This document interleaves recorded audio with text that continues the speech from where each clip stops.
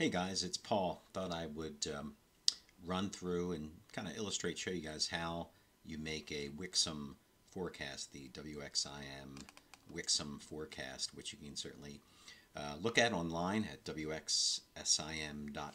It's a great program which allows you basically to make an in your backyard forecast utilizing both the GFS and the NAM and some other um, upwind, advection observations, and all of that gets pulled in to basically help make a temperature forecast first and then a precipitation forecast later. Pretty helpful program if you are interested in trying to model a forecast for your own backyard. So I'll run you through it real quick here. So here's the WXSIM model.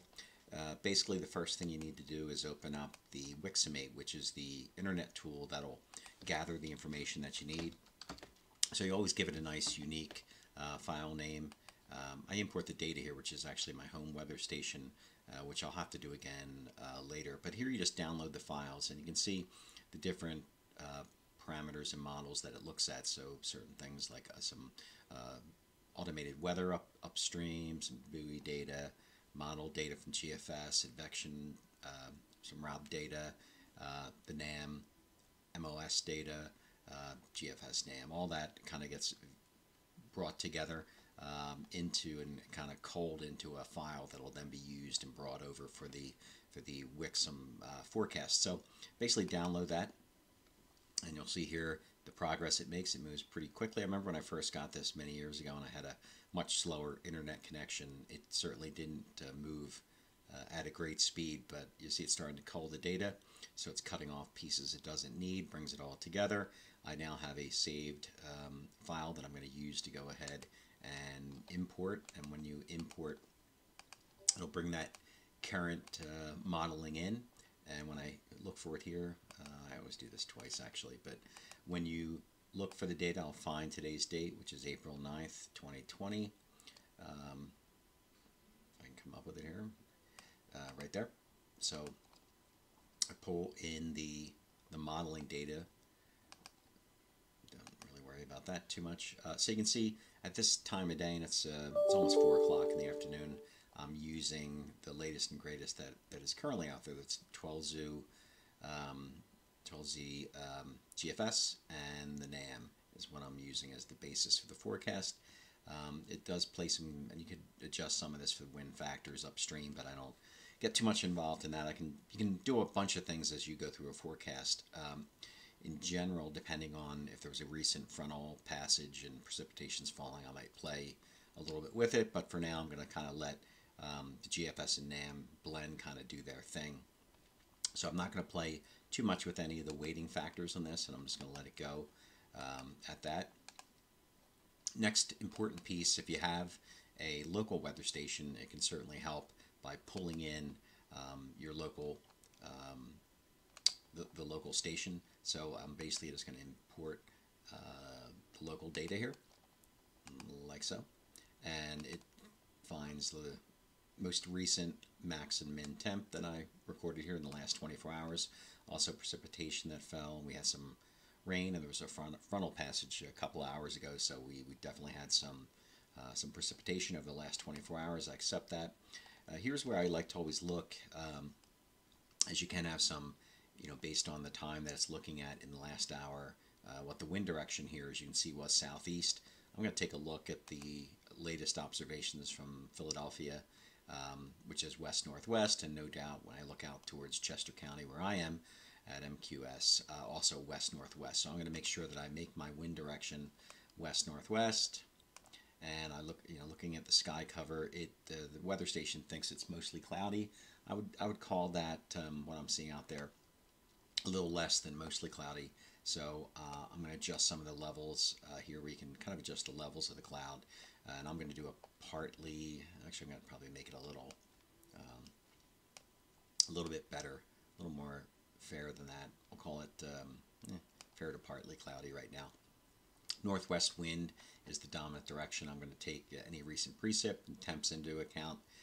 All of that basically gives us the go-ahead then to say, okay, it looks fairly accurate so far. I'm going to do a full start. And it starts the forecast. Um, it's going to give you a skew chart that you can look at here, and there are many ways to look at this.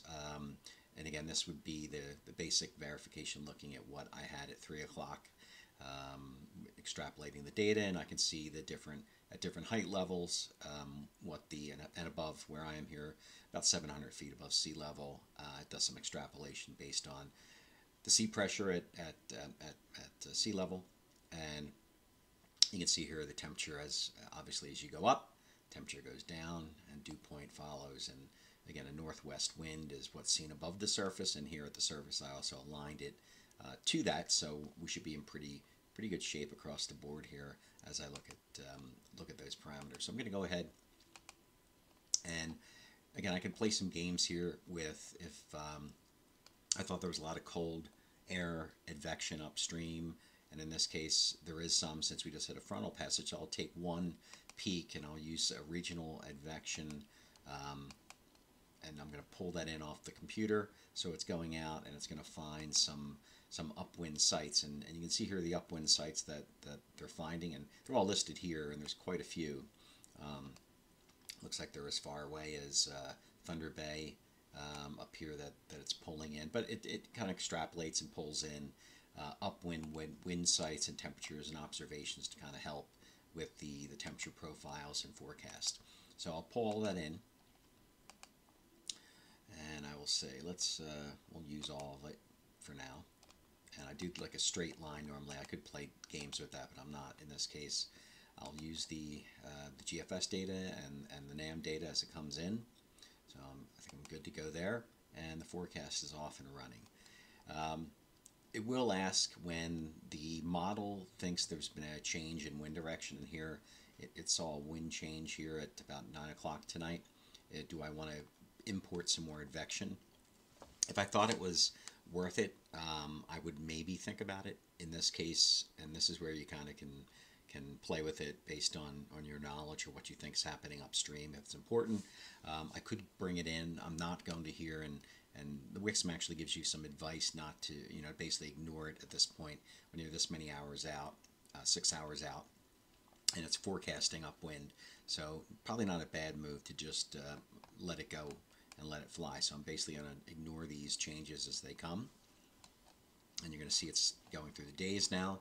Basically on every hour it's going to forecast the current temperature and humidity and sky cover. We're going to keep ignoring the decay. So it's saying basically the advection is decaying at this point because it's so far out. So I'm going to hit C, which basically allows me to continue the decay and not try and do any more upwind advection, and I'm not going to do that anymore. So we're going to let that keep going, and I'll do this a few more times before it gets to the end of the forecast period. And you can see here it's going through the days, and here it goes, keeps on going. Certainly definitely a rainy week ahead, which isn't a surprise, and there is going to be some much cooler air next week. See, temperatures look like they're going to be in the 40s by the time we get through Tuesday, Wednesday next week, and even colder by Wednesday. Temperatures look like they're not getting out of the 40s for quite a few days next week, if it's right at this point. And again, this model forecast tool is really only as good as the GFS and the NAM that you put into it. So it really is just kind of spitting out what it took in. But ultimately, it comes through with a forecast by day, highs and lows, min-max, and it gives me wind directions and how much precipitation it forecast each day. Obviously, not sure that'll happen, but looks like a lot of rain on the 13th, which is next Monday. So we'll see if that comes to pass. But very cool temperatures overall, for sure, for this time of year. And we'll see if that actually happens. But that's generally the way this works. You can save the forecast then, and you do as a file, and you can always open it up at some later point. So hey, hope you guys enjoyed seeing how this works. Any questions, comments, feel free to give me a shout. Let me know. Drop me a message. Follow me on Twitter and on my website at www.chesco.com. WX.com, chescoweather.com. Thanks, everybody. Have a great day, and hope this helps. Thanks.